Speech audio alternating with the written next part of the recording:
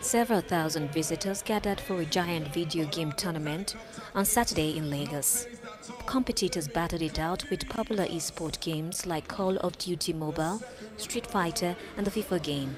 At the very last second, the Lagos professional gamer wins his battle of Street Fighter, sending the crowd into a roar of joy. The qualities Nigeria has is skills. We have some of the best players in Africa in Nigeria. We have some of the best content creators in Nigeria. That's why you find the likes of TikTok, Facebook, and YouTube digging into our ecosystem.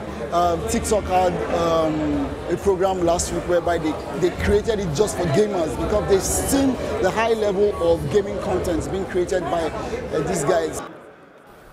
The Blink of Nigerian-style show lived up to ambitions of Africa's leading economy as it looks to establish itself as eSports leader despite the economic and logistic problems the country faces.